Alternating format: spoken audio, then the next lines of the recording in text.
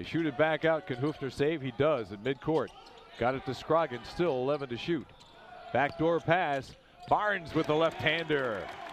David. Metsavishvili shoots it off on the wing. Bolden for three. Rims in and out and back in again. Jalen Bolden. Just about 2 minutes gone by here in the second half. LaCour for three. It's good and one. It's going to be on Wilkerson. Doumbia trying to work his way in on Diju.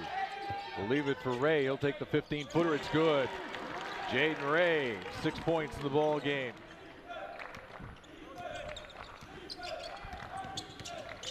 Here's Jaden Ray around the screen to the basket with a left-hand lay-in. They lob it up. The finish is good by Barnes, and he was fouled.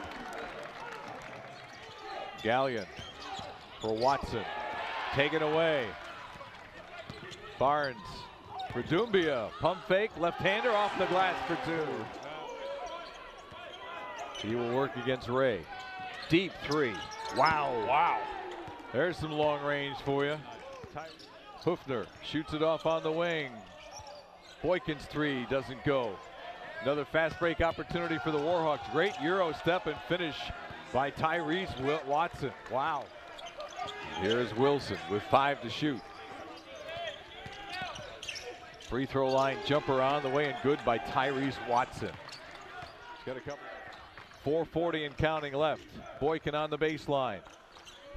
Barnes' three, good and one. Big free ball for David Barnes. And he'll get a chance at the 4-point play. What a job by Damon Barnes. Get a good, quick release on that shot, but drew the foul as well. He'll take it back outside for Watson.